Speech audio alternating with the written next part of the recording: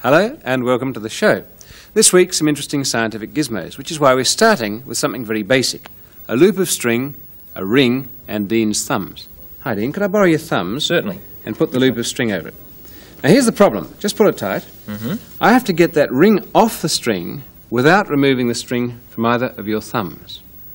That will be difficult. It will be, and here's how I do it. First of all, so I can't cheat, I'll put my finger there. I just cannot lift the string over your thumb.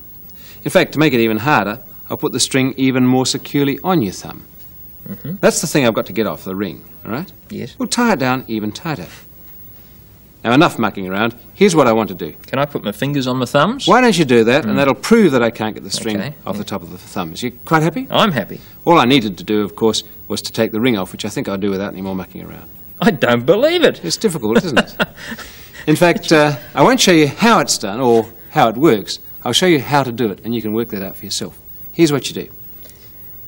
Is there anything fancy about the string? No, or the ring. It's just a metal ring, a curtain ring will do, or a key ring, and it's just a length of string knotted, but not twisted. Then over the thumbs, as we said.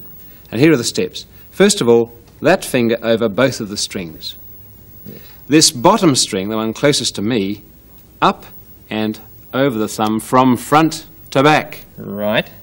Slide the ring up Yes. and pick up the same string you just let go of. Ah, but from the other side of the ring. Exactly, and go back from back to front. I see. See And how it's it's here lying? that I closed my fingers down onto my thumbs? And that's just a blind. You can do anything you like, but that distracts you from the real thing, which is to take hold of the ring there and pull my finger out, and you'll see what happens very slowly, That is amazing. isn't it?